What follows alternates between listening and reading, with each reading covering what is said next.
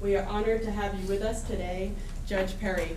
On behalf of the University of South Carolina's College of Education and Museum of Education, I wish to present you with a plaque that reads, the University of South Carolina Museum of Education Chester C. Travelstead Award for Courage in Education, presented to Matthew J. Perry, Jr.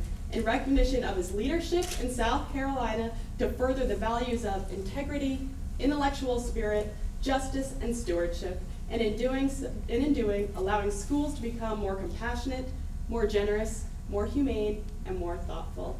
History, despite its wrenching pain, cannot be unlived, but if faced with courage, need not be lived again. I, Angelou. Thank you so much, Judge Perry. Thank you. Well, thank you so much for this wonderful and highly significant award.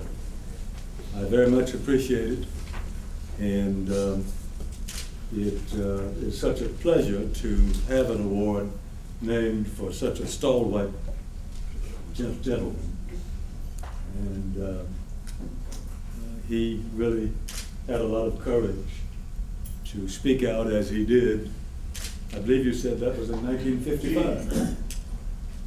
Now, 1955 is the year the Supreme Court made its second decision in the Brown versus Board of Education cases. And you know, of course, that the decision was received with mixed reactions within our own midst. And people connected with the university were not looked upon with great kindness when they had the nerve to speak out, as Mr. Travelstead did. And so we can all be thankful to him for the courage that he displayed.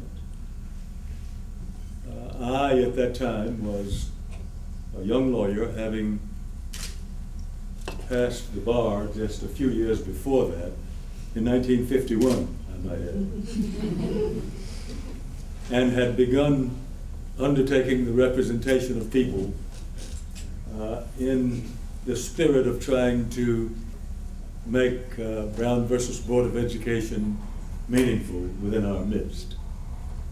As you have been told, it was my pleasure to have represented a number of people, most notably Henri Dobbins Monteith, who was the plaintiff in the case against the University of South Carolina, who had denied her admission because of race.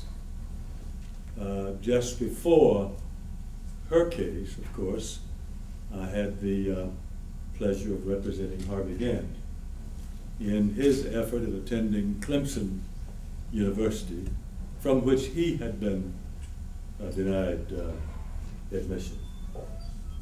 The decisions in those cases, of course, are well known, and in combination they have led to the opening of the doors of all of the universities, schools of higher learning in South Carolina.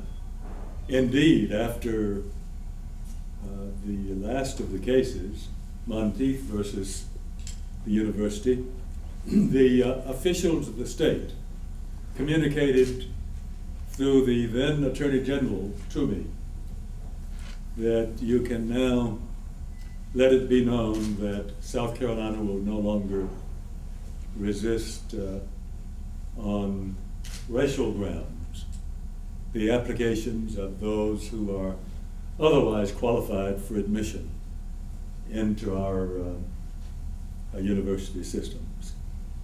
And so we're very pleased. These were very important accomplishments in our state, and they've helped us along the way.